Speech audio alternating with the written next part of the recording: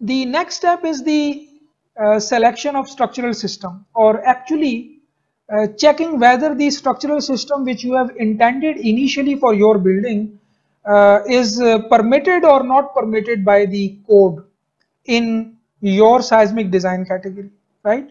So you will go to table 12.2-1 in ASCE 7-16, and you will check whether the structural system which you want to construct for your structure or building is permitted by the building code in that particular seismic design category or not, right? So let me directly go to that table, and that will be directly understandable. This is table 12.2-1, and in this you can see a list of different seismic force resisting systems, bearing wall systems and different types of that, building frame systems and different types of that, and then next moment resisting frames, and then dual systems, and then finally some other systems. So there is a detailed list of structural systems in the first column.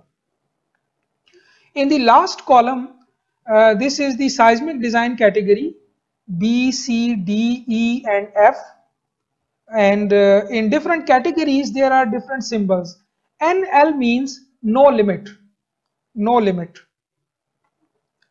and NP means not permitted, not permitted, right? And sometimes there is a number like 160, and that is the height limit up to which this structural system is permitted, and beyond which this system will not be permitted. For example, let me give one example. Check this in bearing wall systems. Check this number 16. Light frame cold form steel walls, and it have the wood structural panels.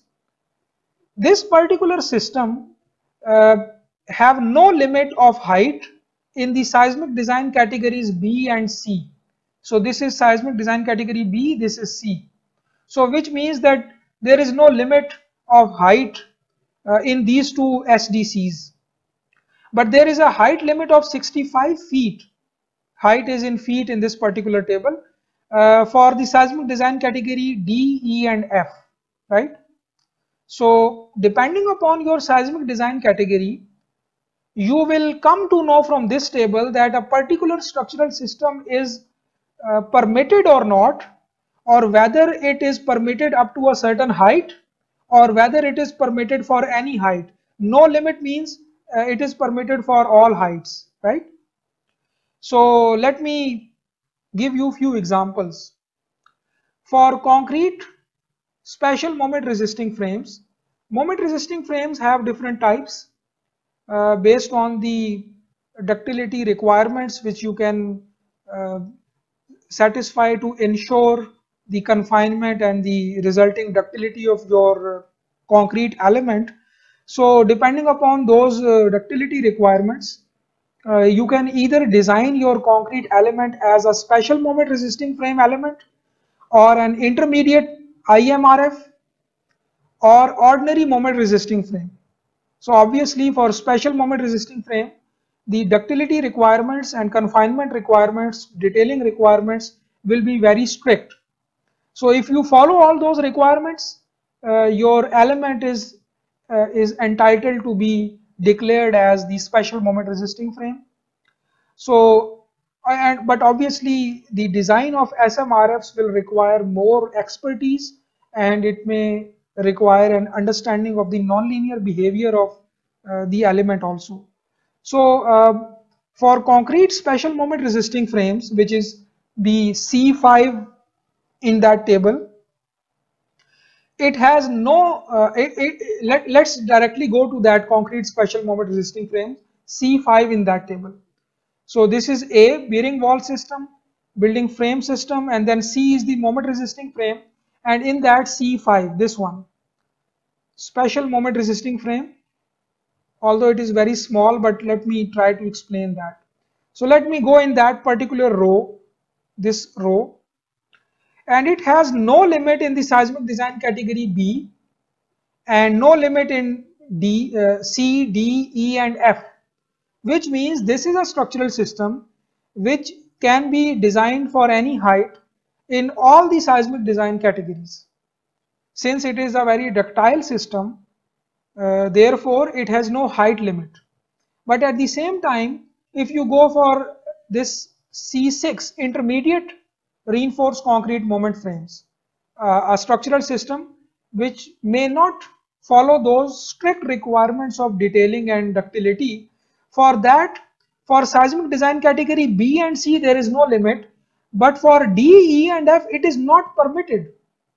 So it is not permitted at all. So if you are in seismic design category D, for example, this is the column for D, then you cannot use the intermediate reinforced concrete moment frame as your structural system, right?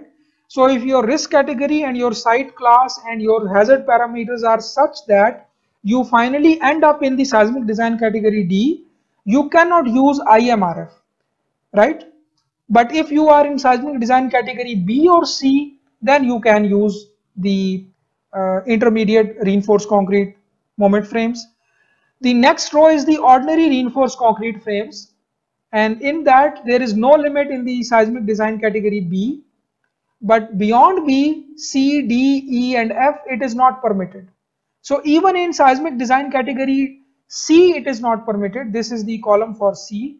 It is not permitted. OMRF or ordinary moment resisting frame for concrete is not permitted in even the seismic design category C, right? So similarly you can keep on reading that table and get a lot of insight. In general, the more ductile a structural system inherently is, it is allowed for more height or it is allowed for more severe seismic design categories. SMRF is very ductile structural system. It has no limit for all SDCs. So it can be used for all seismic design categories. But for IMRF or OMRF, in some seismic design categories, it is not permitted, right? But in B or C, maybe it has no limit, which means it is permitted. Similarly, another example, steel special truss moment resisting frames, C2.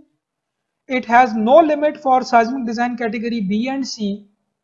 For seismic design category D, it has a limit of 160 feet, right?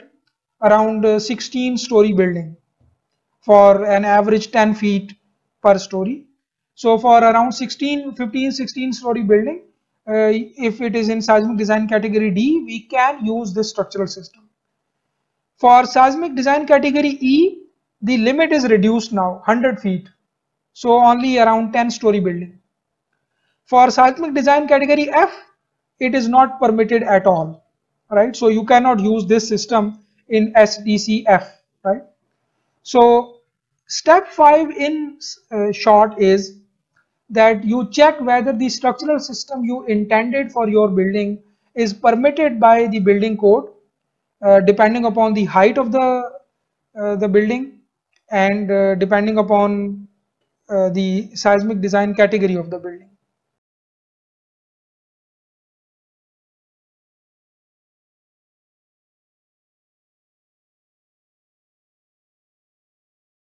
Many of the seismic design or analysis provisions which are generally applicable to more severe seismic design categories, they are not applicable to seismic design category A, right?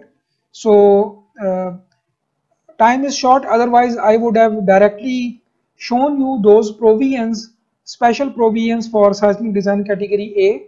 But in short, the summary is that the SDCA is not subjected to several of the requirements prescribed for the other seismic design categories.